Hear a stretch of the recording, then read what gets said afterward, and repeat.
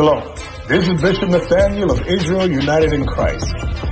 I want to start off by saying thank you to all of our Booster Club members for your many donations and much more, your prayers. We visited faraway countries and strange lands. We've even spoken to dignitaries and were detained for spreading the glorious gospel in Cuba. The truth is that the descendants of the 12 tribes of Israel were scattered throughout the world. Help us on our journey as we continue to raise up the nation of Israel. 12 tribes worldwide. Join or donate today. Shalom.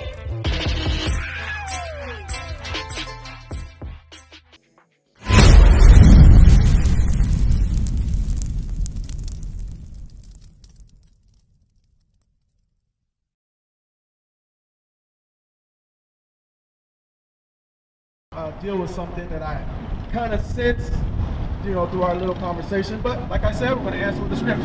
All right? Read John 17 and 9, please. The book of John, chapter 17 and verse 9. I pray for them. I pray not for the world. It says, I pray for them. I pray not for who? For the world. What is that talking about? If Jesus is saying, I pray for them, but I don't pray for the world. What is he talking about? Before we go somewhere else, what are we talking about? Okay. This is John 17, after John 3:16. I know what John 3:16 is. So John 3:17? No, this is John 17, chapter 17, verse 9. So can we start from verse 5, or verse 1 rather, and read to verse 9? No. Give me Isaiah 28:11. No, I'm going to explain something to you. What is there to explain? Hey, how you doing, brother?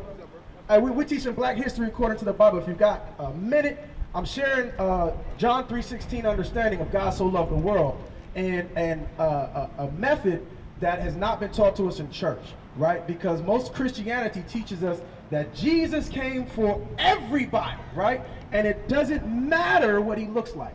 But what we're going to do is we're going to read the Bible and find out, one, what he looks like, two, who he came for, right? That's very important if you believe in the Bible. You believe in the Bible at all? Okay, perfect, right? So, let me read this for you. Just hold on for 1 second. I'm answering this sister's question, but I wanted you to listen to it real quick. Go ahead, read. The book of Isaiah, chapter 28 and verse 10. For precept must be upon precept. Sis, what's a precept? Do you know? Read it. For precept must be upon precept. It says, now the Bible's giving an instruction, and the word that it's using is must. Right? So this is important to know. It says precept must be upon precept. A precept is a rule. Right? It is a rule. Virtually, you can say like a verse.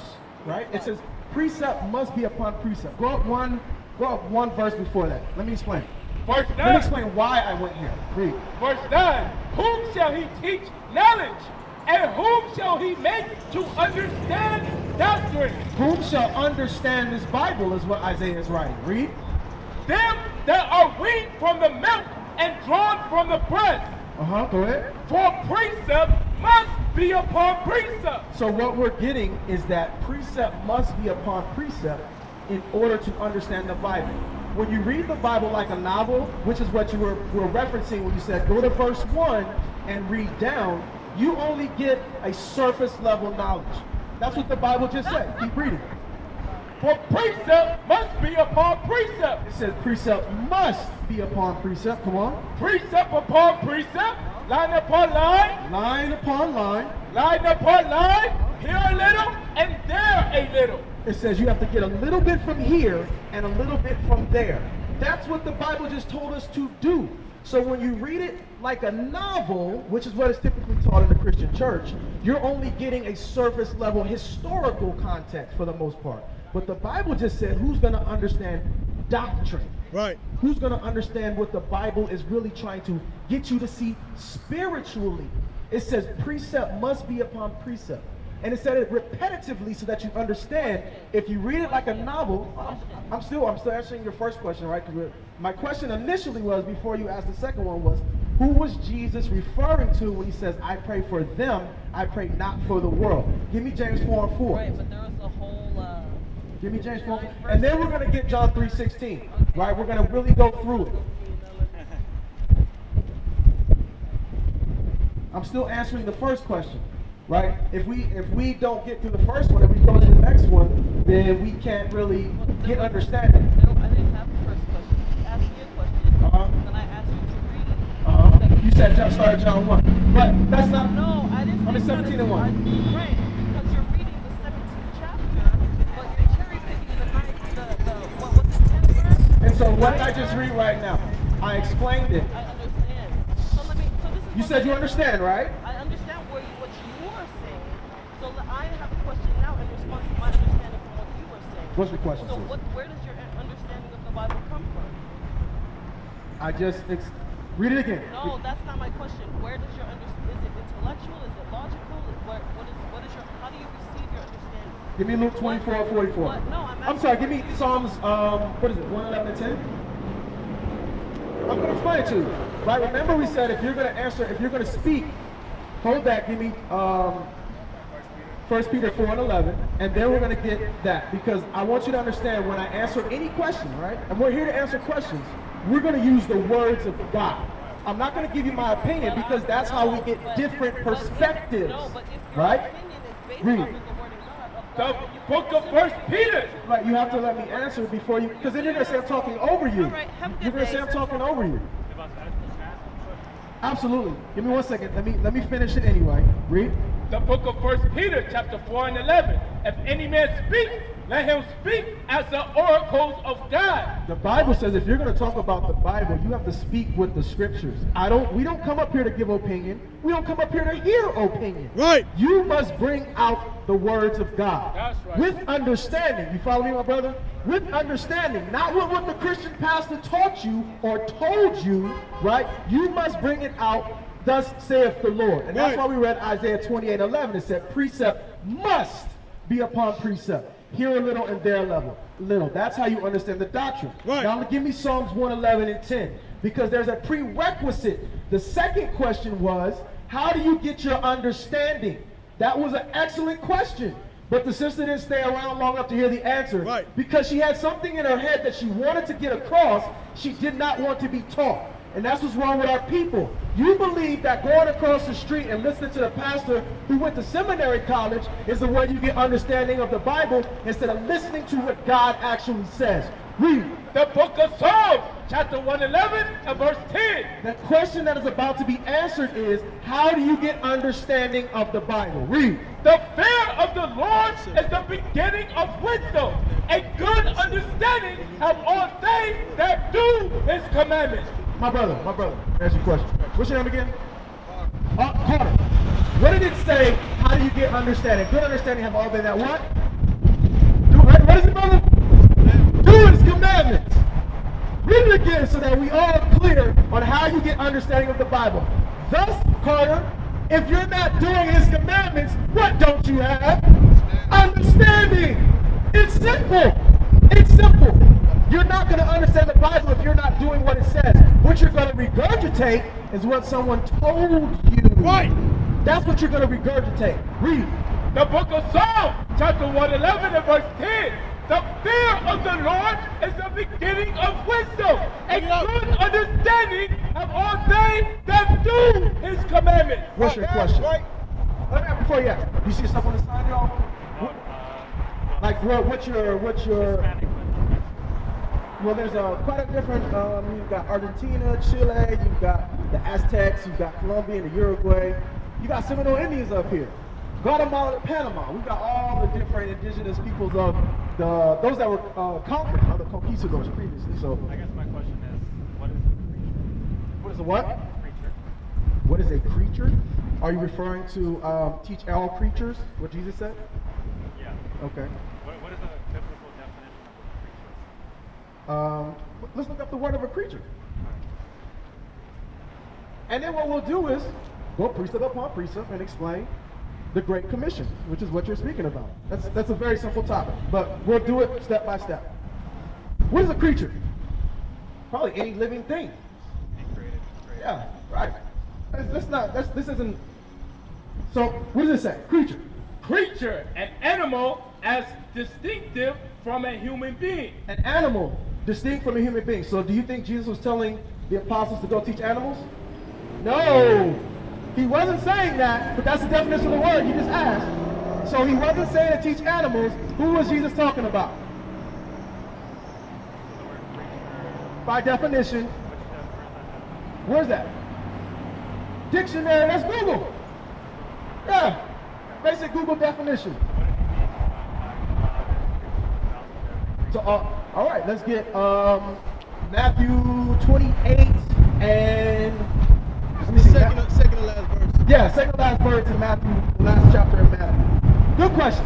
We're gonna explain it for you. Excellent question.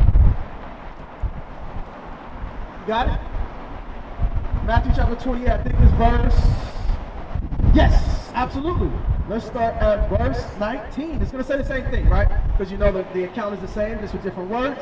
We read the scripture that said precept must be upon precept. So let's get some understanding. Read.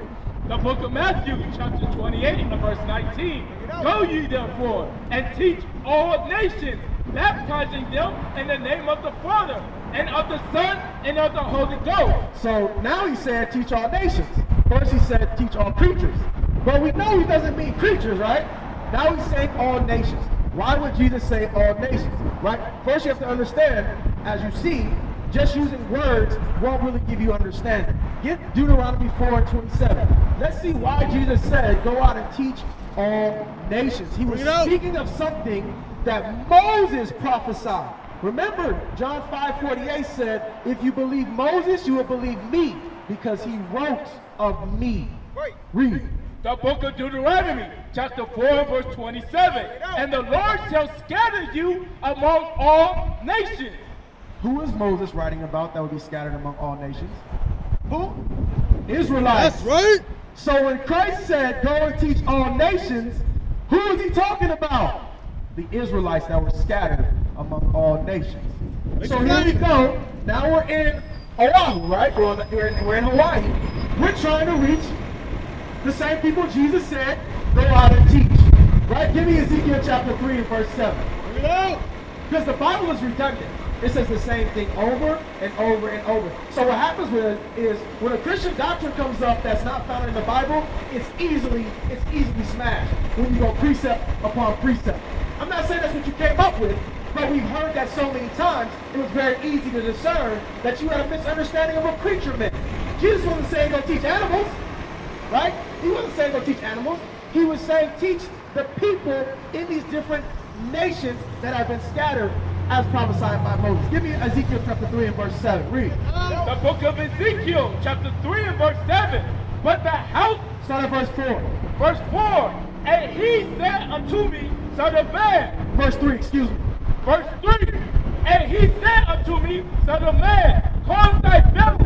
No, I'm sorry, 2 and 3, excuse me. Chapter 2 and verse 3. The book of Ezekiel, chapter 2 and verse 3. And he said unto me, Son of man, I send thee to the children of Israel. Who was Ezekiel sent to go prophesy to? Children of Israel. The Bible says the same thing over and over and over. Give me Revelations now, chapter 22 and 12. Let's get the end of the Bible. It don't get no more New Testament than the book of Revelations. Let's get the end of the Bible now. Read that. Read The up. book of Revelation, chapter 22. What is it? 21 to 12, excuse me. The book of Revelation, chapter 21 and verse 12. This is the kingdom of heaven. Read. And had a wall great and high, and had 12 gates, There was 12 gates in the kingdom of heaven. Read. and at the gates 12 angels. And at the gates there was 12 angels. You know what those angels are there for? What do you think? Why would there be gates stationed at the entrances to the kingdom of heaven?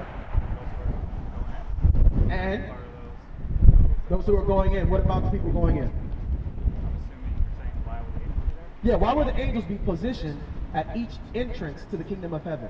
I could postulate that it could be, you have to be able to get in, you have to be on the I like that. That's right. You have to be able to get in. You have to be able to get in. And we're going to look at one of the prerequisites to getting in out of the Bible. Read.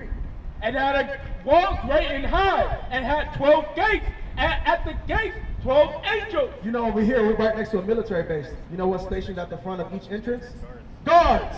That's what the angels are. Guards. Read. And names written thereon, which are the names of the 12 tribes of the children of Israel. You see what the names are that are written on each gate? You see who the entrance is for that's written on each gate? It's no different than trying to get on a Schofield. You have to have access to base. It's called base access, right? Same thing in the kingdom of heaven. The Lord will have 12 angels stationed at 12 gates. And if you are not one of the 12 tribes of Israel, you ain't getting in. Right. That's what the Bible says. Now, of course, you have to keep the commandments in the faith of Christ, which is what he read earlier. So here we are talking to our brother Carter. What's your name, brother? Dylan? Carter and Dylan, we out here, here in Wahiwa now. We're trying to explain to you, brothers, not only that you're the children of Israel, but what you must do to be able to get in through the gates. That's what we're here for, to show our people their lost heritage. Go ahead, brother. Did you understand what that said, though, about why I said go teach all nations?